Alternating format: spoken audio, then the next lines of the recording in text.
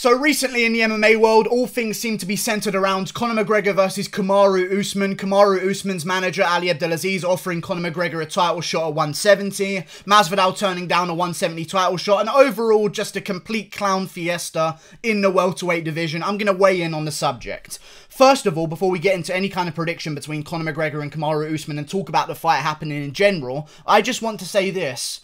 I'm sorry to hit you guys with some reality, but all of the news headlines are saying that Kamaru Usman has offered Conor McGregor a title shot at 170. I don't mean to burst anyone's fantasy bubble here, but title shots in the UFC, the biggest fight promotion in the world, I would argue, do not get offered over Twitter. I know Ali Abdelaziz says, hey, Conor McGregor, do you want a title shot? That's not quite legally binding language in a contract. I'll be honest with you guys. I hate to burst everyone's bubble here, but every single headline seems to be saying that Kamaru Usman offered McGregor a title shot and McGregor doesn't want it because he hasn't replied or has turned it down. That just simply hasn't happened. I thought I'd get that out of the way first. The UFC needs to supervise a contract being sent over. A contract in general needs to be sent over to Conor McGregor. Conor McGregor, I don't know if you know this, but is the biggest sports star maybe in the world. So over Twitter is not really the place to get business done. I don't know if they're aware of this, any of the news companies, but they seem to be running with the story because, let's be real, there's no other news on right now. We're getting headlines of Julia Avila versus Carol Rosa being announced. That's how bad the news is. We're getting absolute bullshit headlines. So whenever there is something, they're going to milk it for all it's worth. Let's talk about the fight, however. I do want to say this. Conor McGregor should not get a welterweight title shot. It would be an absolute disgrace to the sport. He's barely ranked in the welterweight division. I know he has a big win over Nate Diaz at 170, which is how Jorge Masvidal earned his title shot that he doesn't want because he's such a BMF that he's scared of the champion. That's how badass he is. Conor McGregor should not get a fight at 170. Conor McGregor should not even be eligible for a fight for a title at 155, let alone 170. I'm a huge Conor McGregor fan. I pick him in nearly every single one of his fights. I think he's going to win every single one of his fights. I've been proved wrong more than I've been proved right recently, with Khabib absolutely humiliating him. Either way, I'm a big McGregor fan.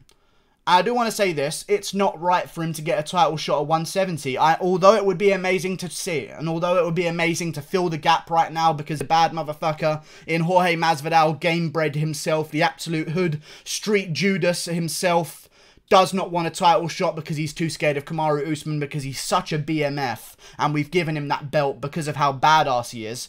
And he's so badass he turns down title shots against guys that he knows he's going to lose against. Conor McGregor would take the fight with Kamaru Usman. I'm sure. If that fight was actually on the table and Conor McGregor didn't have unfinished business at 155 and he had the 155-pound belt, you're damn right he would then go after Kamaru Usman. However, we know full well that the UFC would not authorize that whatsoever.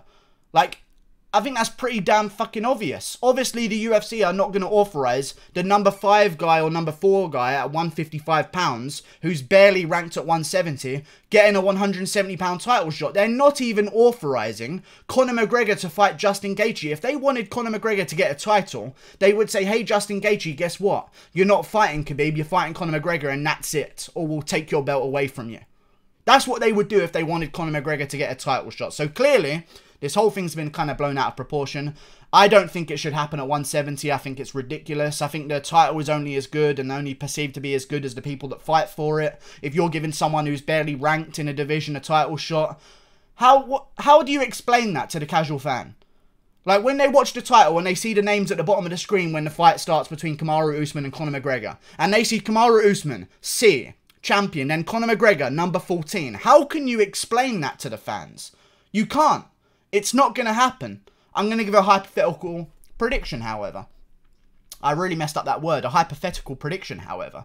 Conor McGregor would lose to Kamaru Usman. He would get completely annihilated. He would have a chance in that first round if Kamaru Usman was stupid enough to stand and trade with him. Conor McGregor would most definitely light Kamaru Usman up on the feet. If Kamaru Usman is being rocked by Colby Covington, who throws nothing behind his shots and doesn't even try and KO people, then Conor McGregor would absolutely flatten Kamaru Usman on the feet. However, I don't want people who have only just recently found out about Kamaru Usman to think that he is the same in his Colby fight as every other fight in his career. Kamaru Usman, okay? I don't know if people have watched him for much as long as I have and some other people have. But he does not fight like he does against Colby Covington. The only reason he fought like that against Colby Covington is because he thought that he couldn't take Colby down. Who knows if that was true? Who knows if it wasn't? Kamaru Usman wasn't willing to take the risk. He thought, you know what? I'll try and stand with him. I'm not going to try and tire myself out wrestling with him. I don't know the answer if I'm better than him or not. What I do know is if I catch him with enough body shots and I break his jaw, I'm probably going to win the fight. That's what Kamaru Usman went into that Colby fight knowing. Kamaru Usman going into the Conor McGregor bout will say, you know what, I'm going to double leg him immediately. I'm going to get a hold of him. I'm going to drag him to the canvas. I'm going to lay on top of him for minutes on end until he runs out of air and oxygen. Then I'm going to finish him in the 3rd or 4th round. I would pick Kamaru Usman to beat Conor McGregor by maybe 4th round TKO. Kamaru Usman doesn't really have a lot of power in his ground and pound. He isn't really known for his finishing ability. He also doesn't have quite good balance on top of guys, which you'll notice by the fact that he spreads his weight across them, doesn't do much, throws little body shots from on top of guys. He doesn't like posturing up because he knows when he does that, he's giving the guy a chance to scramble and escape, which he doesn't. What's the point in doing that if you're Kamaru Usman? You've got great top control. You're a huge guy for the weight class, which we'll get into in a second. Why would you even give them a chance to scramble? Just stay on top, pound away until they look like they're going to give up, and then take advantage of an opportunity to finish. Kamaru Usman would destroy Conor McGregor and finish him inside 4 rounds, in my opinion. There's no way McGregor would make the bell. I think Kamaru Usman would hand him his first TKO loss. However, as I say a lot, size is another huge factor about the fight. Kamaru Usman is what Conor McGregor was at 145 pounds. He's almost the biggest guy at 170. McGregor was pretty much the biggest guy at 145, bar a few, but still one of the biggest guys at 145. Kamaru Usman, one of the biggest guys at 170. That is a completely different man. It's not like you're jumping up to fight Eddie Alvarez, who's the same height as you, but just a little bit thicker, Conor McGregor.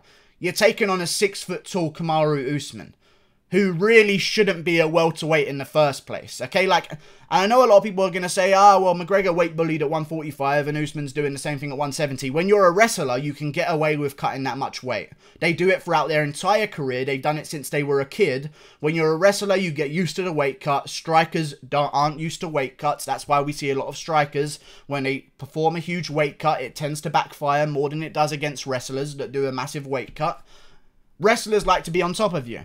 There's no risk of them getting KO'd from their dehydrated brain when they're on top of you, controlling you, beating you up. When you're a striker, there's almost zero benefit to being bigger, other than maybe being a little bit more intimidating and carrying a bit more power. I guess, because when you're striking and you make that dehydrated brain, and you get into that state of no juice in your brain, you're at risk, because you're on the feet. You can get KO'd. That's where all the negative effects of cutting weight can come in. But when you're a wrestler and you're used to cutting weight and you want to be on top of a guy, you're not going to experience any of those weight cutting problems. Kamaru Usman would enter the cage 25 pounds bigger than Conor McGregor. Conor McGregor walks around when he goes in the cage at 170 at about 168. Kamaru Usman's probably close to 200 pounds whenever he gets in the cage. I'll be honest with you. There's no way he cuts less than 20 pounds. So he's guaranteed going to be above 190. And if Conor McGregor thinks Nate Diaz was a big match and a tough test for him at 170, Kamaru Usman would absolutely slam him on his head. Tyron Woodley, forget takedown defense, because Conor McGregor's actually got really good takedown defense, got slammed around like a fucking dog toy by Kamaru Usman. Okay? Slammed around like he had no business being in there.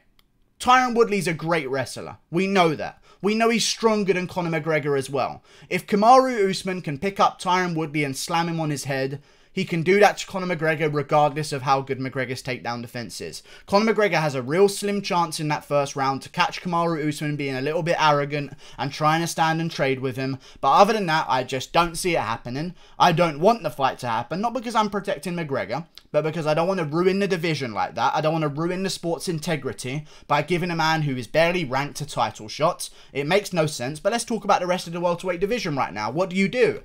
This fight ain't going to happen. McGregor and Usman is not happening. McGregor's probably going to fight Nate Diaz at 155, or is he? Who knows if that might happen at 170 as well. I'm actually getting kind of pissed off about the whole situation right now with not fighting at your weight class. I've never understood that. I feel like if you want to get a title shot at 155, you should weigh in at 155 in your title elimination bout. I'm sorry, I just don't remember when Nate Diaz became a title elimination bout for Masvidal and McGregor. Nate Diaz, to me, as much as he's a big name, he's a mediocre fighter at best. He's lost to half the roster. He's beat half the roster.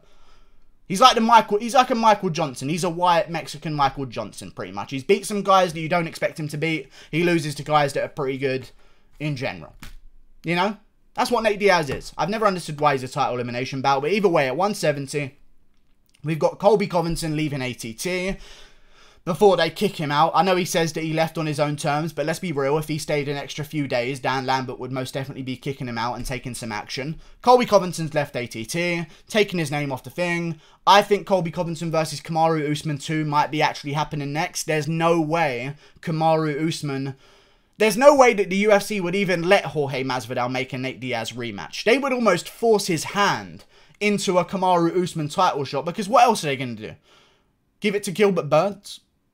Give it to Tyron Woodley? I couldn't say that with a straight face. You don't sell the Tyron Woodley rematch with Kamaru Usman. And I guarantee you, if Tyron Woodley beats Gilbert Burns, which I think he will do, he will be calling for that title shot. He's not going to get it. But then what do you do with him? Do you try and remake Woodley versus Leon Edwards for a title shot? What do you do with Usman? Like, there's a whole clown fiesta in the welterweight division right now. I don't know what's going on, but I think that Usman versus Colby 2 might be happening. Because I have no other explanation, and I have no idea who Conor McGregor is going to face at 155. Tony Ferguson's going to be out for a while, getting recovered from his orbital surgery, or not surgery, his orbital injury that he had, because he didn't end up needing surgery. But either way, Tony Ferguson's going to be out for a little while. Conor McGregor wants to get straight back in there. He's not going to fight Charles Oliveira, because no one knows who that is. Other than the hardcores, of course. The hardcores know exactly who he is. But in terms of selling big ticket numbers, no one knows who that is. He's not going to fight Felder. He's not going to wait for the winner of Dan Hooker versus Dustin Poirier. He's not going to fight the loser of Gaethje versus Khabib, because then he would be getting some sloppy seconds. So what's going on? He might be fighting Usman, because I don't know. I just hope that that's not the case. I'm almost making a video here just to plead that that does not happen, because that makes zero sense. Masvidal should be fighting for the belt, but because you know, he's such a badass, he turns it down because he'd lose. But yeah, that's how I feel about the whole situation. It's just a little bit weird right now, to be honest with you. I have no idea what's fucking going on. Normally, I have a real guaranteed answer and a route to success in each of the divisions. But right now, Masvidal, the bad motherfucker himself, being a bitch and a duck, has ruined the entire structure of the welterweight division. Because they might end up actually giving a title shot to Woodley, and that's not going to sell any pay-per-views, and Usman would just ragdoll him again for 5 rounds. I don't get what's going on. It might be Leon Edwards versus Kamaru Usman. That's the only answer I have. It might actually be Leon Edwards versus Kamaru Usman next. It might then be Masvidal versus Covington. I hope that they're not going to do a Nate Diaz rematch then. Maybe we can do Nate Diaz versus McGregor for the title shot, which is just fucking disgraceful in itself. Nate Diaz is not a title elimination bout. He never was. But either way, that's just the situation. I just thought I'd express my concern and anger and annoyance, just to add another word. Goodbye. Thank you for watching. I think Kamaru Usman would dismantle Conor McGregor. I think it's a stupid thing to do. So yeah, goodbye. Click that button there. See you later.